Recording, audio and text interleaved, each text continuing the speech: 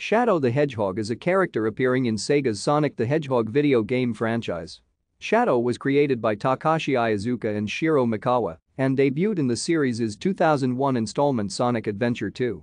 Although this was intended to be his only appearance, Shadow proved so popular among fans that developer Sonic Team decided to include him in 2003's Sonic Heroes.